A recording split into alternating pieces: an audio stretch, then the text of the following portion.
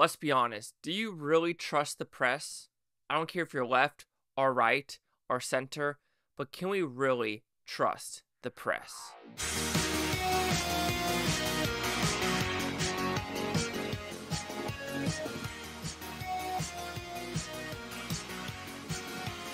Chase Lee Hockey here with the Blue Futon reviewing Civil War. So what's about? Pretty simple premise.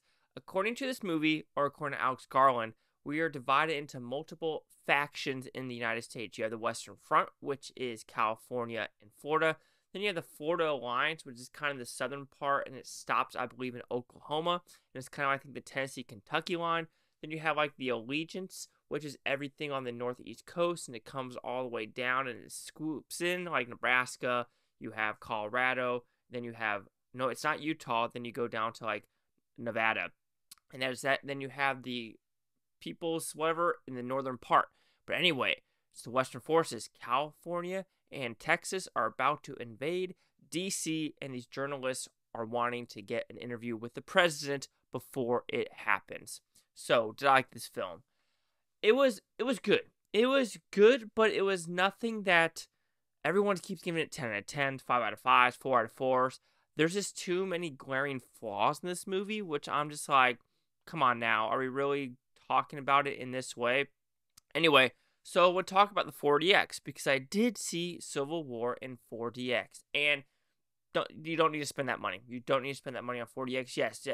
With this movie, you have a couple wind scenes, a couple shaky cam scenes, but other than that, you're not going to get huge movements whatsoever. And the reason I say that is they're just, the action sequences when they're there, they're more stationary. They're not more, they're grounded. They are not like in the weeds like Michael Bay style of drones or what's the other movie made? Ambulance. No, this is more very much, let's move the camera on a dolly and those type of action set pieces. So you're not going to get the shaky cam, the Godzillas, the Meg. So if you want to see this in IMAX and RPX instead, that's where I would go with, because 4DX, not worth the $7, $8 surcharge, because I do the unlimited for Regal, so it is only a $7, $8 surcharge. So, but if you add that up, it's like $22, $25 a ticket for some locations around the world. Anyway, so when talking about this movie, I do think the acting is extremely well done with everyone involved. If I had to choose one that I didn't like the greatest, it was the girl that played Priscilla. I forgot her name, so I'm sorry about that. Her character kind of annoyed me, and some of her character choices overall just felt Nightcrawler-ish. And what I mean by that, I don't mean the X-Men, I mean the Jake Gyllenhaal movie, and I'll get to that in the negatives because, like I said, the 3 glaring flaws overall in this movie.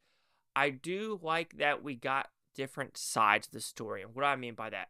Because we start this movie in New York City, then we're trying to go down to Charlotte as well as D.C. to interview the president. When we get there, you get sides of, I guess you call it random Joes facing against the military, which I still want to understand, like, where is this coming from? Because if you're in the People's Alliance, if I'm reading the map correctly, why are they fighting the military people? It almost sounds like it should be the Florida Alliance fighting the military on that level. But then here's the other thing about that. Yeah, I understand that we get both sides of the story when seeing them fighting the military people. But we don't really know who the military is for. Is it the Western Front's military? Is it the Florida Alliance military? Because they all are wearing the same OCPs.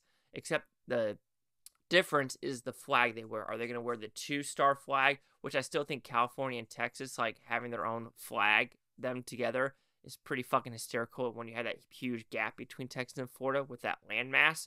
But that's just weird nitpicks that you really got to think about in this movie that really are unbelievable.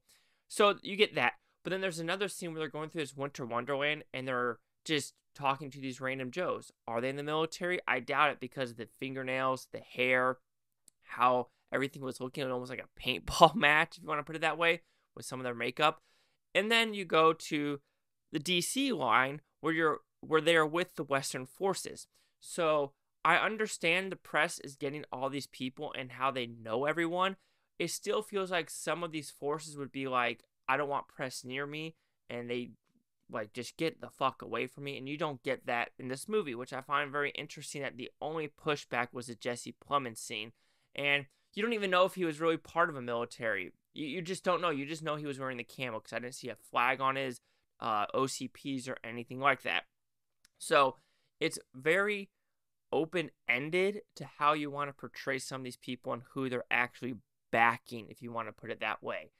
I do, like I said, Kirsten Dunst, I thought she did a good job. The guy did a very good job.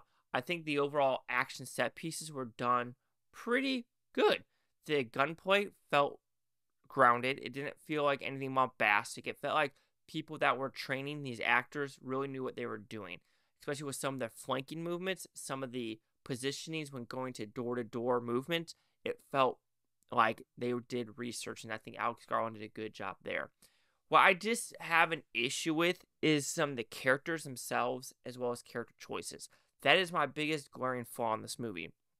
I know a lot of people are saying like Kirsten Dunst is a, not likable character, and I kind of disagree. I just think she has enough PTSD for what she's seen, because there are flashbacks in this movie. You could tell from like different wars against different nations in Africa or the Iraq, Afghanistan. So you do get that glimpse of what she's seen in her past. So I didn't have an issue with her character of like being unlikable. I just didn't see that personally. Like I said, I didn't like the character of the 23-year-old. To me, she was the most annoying. Her character decisions made no sense. Okay, there's one in the beginning, I don't say in the beginning, in the halfway mark with 2 vehicles. That's all I'm going to say, so I don't want to spoil it.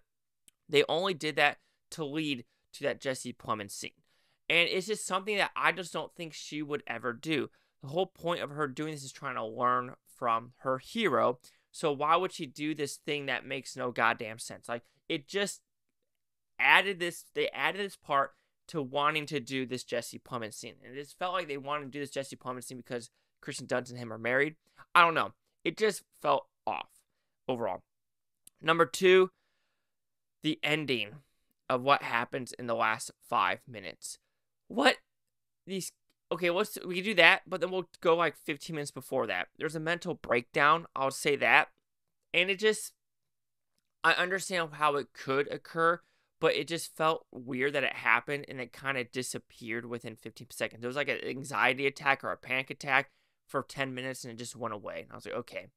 And then the last 5 minutes, it felt like a night crawler scenario where I hated it.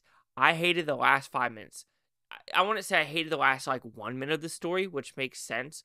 But the main guy character, the 23-year-old, literally just ignore what happens to other characters involved. And I'm just like, what the fuck? This is not making sense.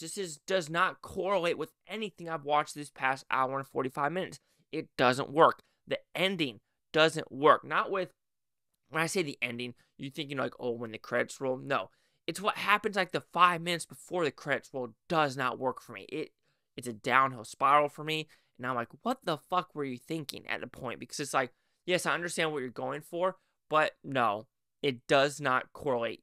And I think that's what Alex Garland does worst, I'm sorry, is these twists and turns he does at the end of this movie. He's like, men, fucking horrendous ending. Civil War, hated the ending. Ex Machina, wasn't a fan of the ending. Annihilation, wasn't a fan of the ending. His endings don't do it for me. And I think that's the biggest problem with Alex Garland movies. Through in and throughout. Do I own Ex Machina? Yes. Do I own Annihilation? Yes. Do I own Men? Never. Civil War, I will probably own it, but Alex Garland and endings just don't work for me. So overall, Civil War 4DX, skip the 4DX. It is not worth it. I am intrigued at this box office overall because they're still saying, when I'm filming this, that Godzilla could still beat Civil War. And I'm just wondering, is Civil War going to have good word of mouth exiting the movie theater? I don't think so. So I could see Godzilla leapfrogging, Civil War next weekend. But how will Abigail do? No clue. How will the Ungentlemanly Warfare do? No clue. Interesting for next week. But anyway, see it if you're intrigued. But is it a must-go watch? I don't think so. So Civil War will receive a 3.5 out of 5 with Futons, which equals at 70%. So see the critics and user scores gave this one. So you have critics say 83% with 243 of them.